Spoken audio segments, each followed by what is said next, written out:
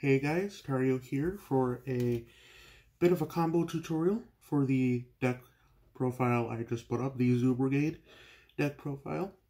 I'm just going to show you a few combos and a few end boards for turn 1, possibly even turn 2.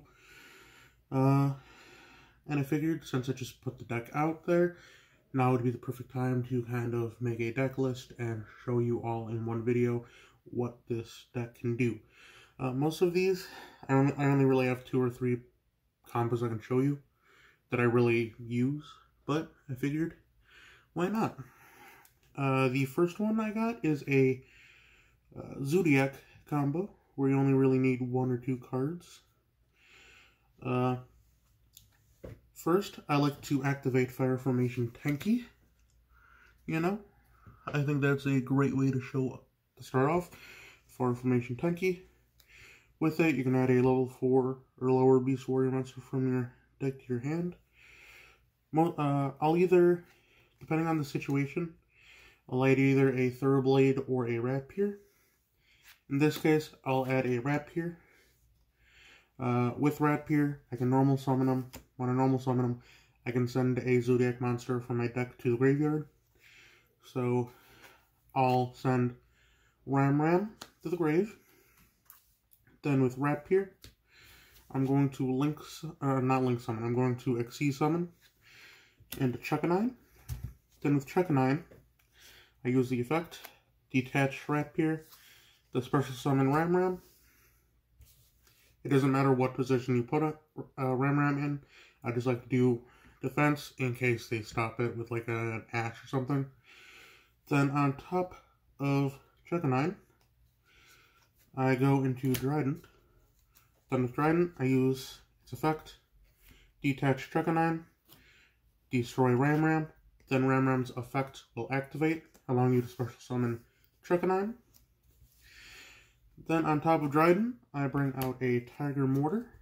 Then with Tiger Mortar's effect, I detach Trident to attach a monster from the graveyard to Check-a-9. It can be any one. I just like using Ram because it's there. Then with Check-a-9's effect, I detach Ram in order to bring back Trident. Then at this point, you can use all 3 to bring out any length 3.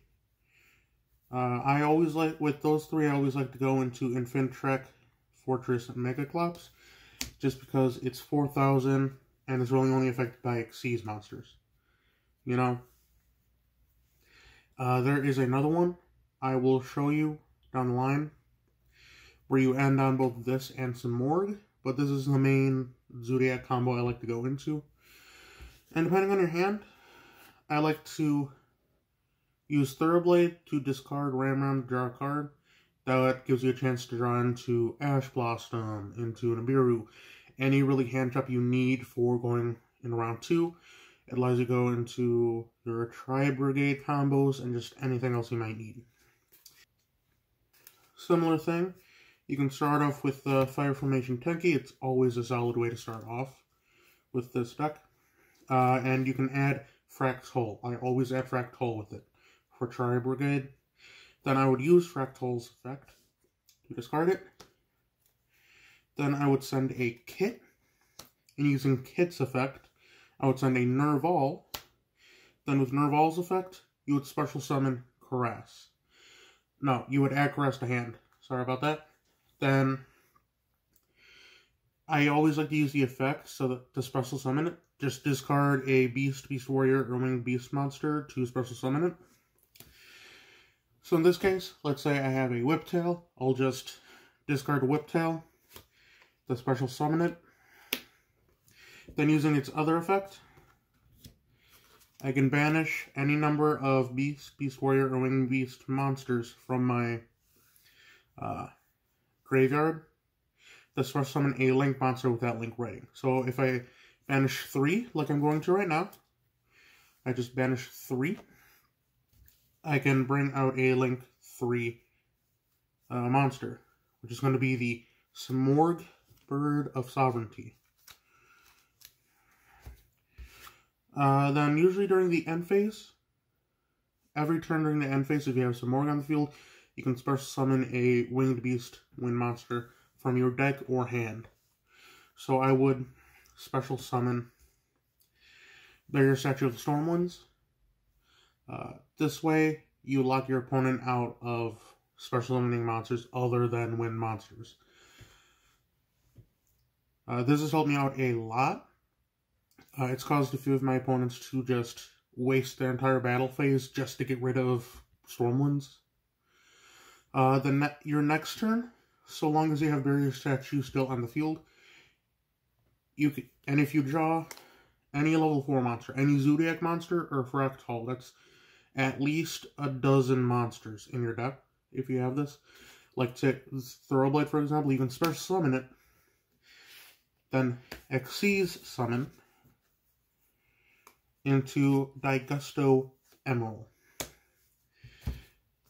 Then, if you have at least 3 monsters, I'm just putting them back there to show you.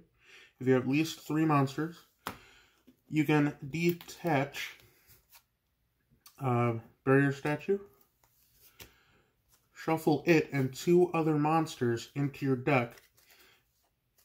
Then if you have some Morg still on the field, you can bring it back out with its effect, so you can still go off and special summon, but your opponent is locked out for at least 2 turns.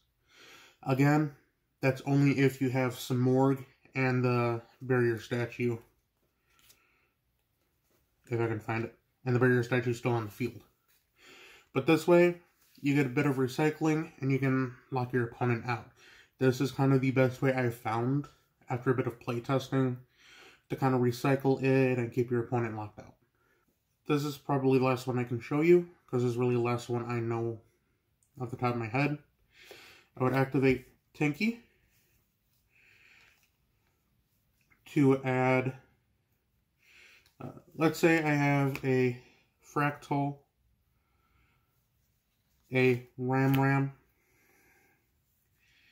and a Thoroughblade. Let's say I have these 3 in hand. I would activate Tinky to add a Ram